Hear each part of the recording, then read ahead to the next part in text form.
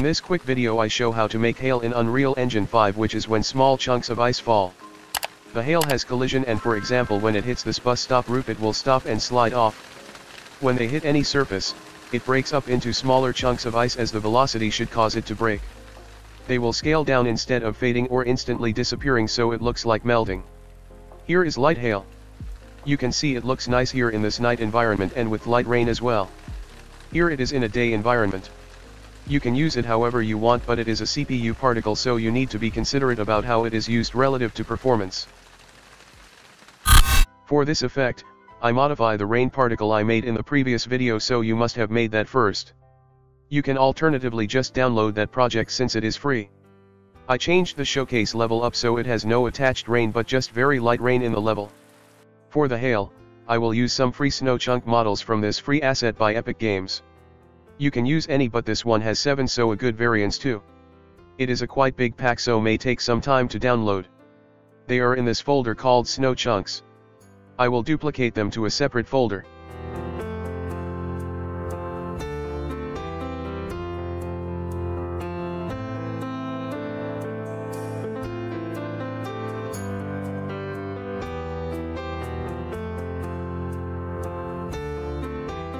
For the material I want to use a custom one.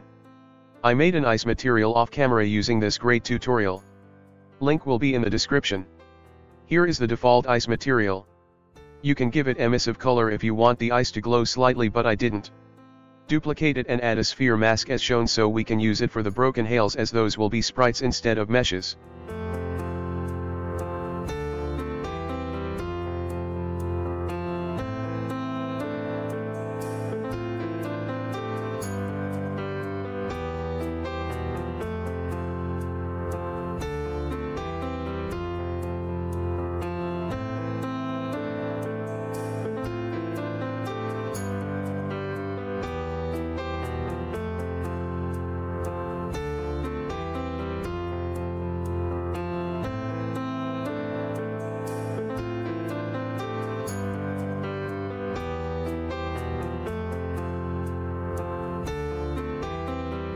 I will reduce the poly count of them. Drag it into the level, then go to modeling mode and mesh. Click simplify and change the target mode to triangles. Find the lowest possible value you can use without losing too much detail. Since the individual hail pieces are relatively small, it does not need to be highly detailed. I changed mine to be 30 triangles. Make sure to update all of them. We are doing this to optimize it for performance. Set the material of each of them to the ice one.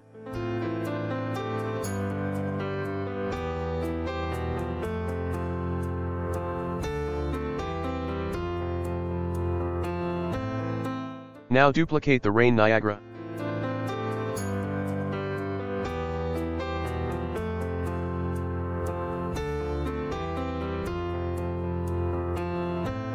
Modify the parameters as shown.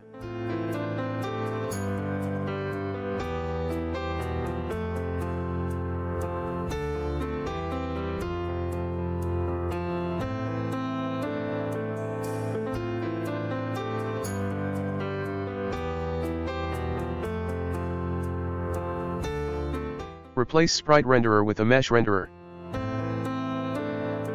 Add all the meshes to the array.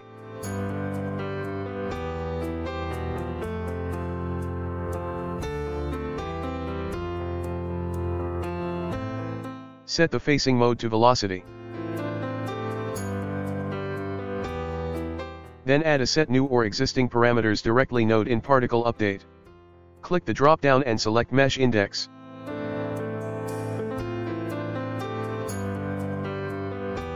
Set it to a random range int.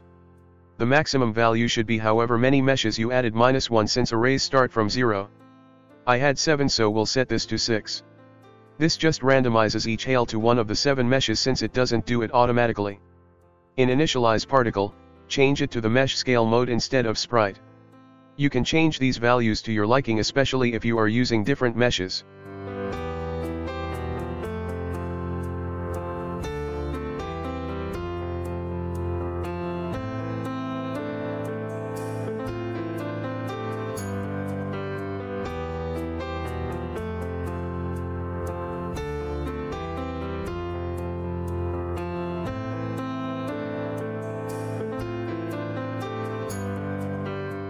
Then add an initial mesh orientation module. This will randomize the rotation of each hail particle. In Particle Update, add a scale mesh size and leave it as default. This will scale it down over its lifetime. You can set the start point to not be at 0 but a bit offset so the hail only starts shrinking after falling for a bit. Adjust the collision module as shown.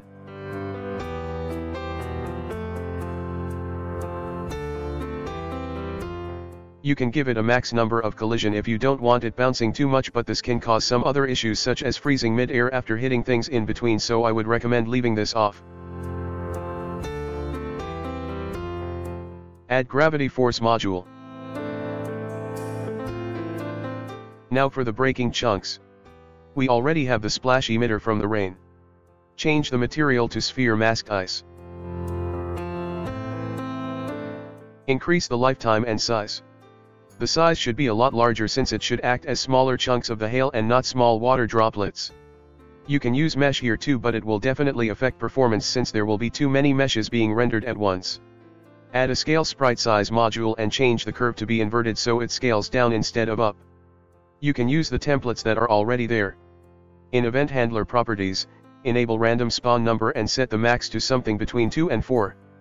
Again, the more you have here, the more particles will be spawned. Also, you might want to make the min 1 instead of 0 if you want there to always be at least one broken chunk. I will rename the emitters.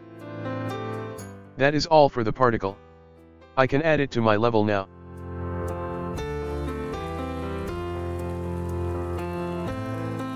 You can change the size if it is too small or big. Here is much bigger hail. You can play around with the collision settings until it looks right for you. The restitution amount should be really low, however, otherwise it will bounce too much. You can adjust the friction too if needed, which will reduce the sliding when it hits something like a wall. For the sound effect, I got mine from this website. I used hail on fiberglass roof. Import and set it to looping.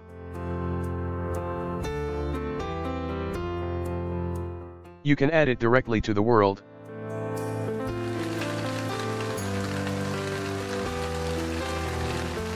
You can see that the hail hits this bus stop roof then goes through slowly. To fix this, move the gravity force module before collision. Then increase the radius scale. I will reset the friction too so it slides around more like ice.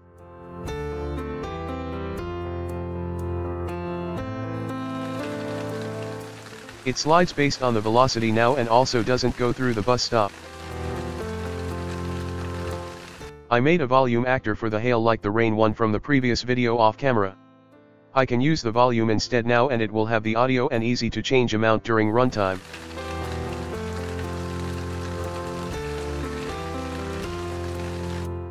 By adding light rain it makes it more realistic since hail usually comes with rain, and also it will add the wetness effect over time, which I made in the previous video.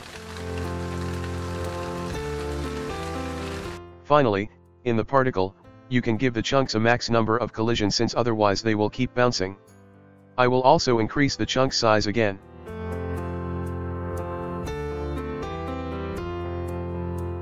That is all for this video. If you enjoyed, like and subscribe for more content. You can download this project for free using the link in the description. Thanks for watching.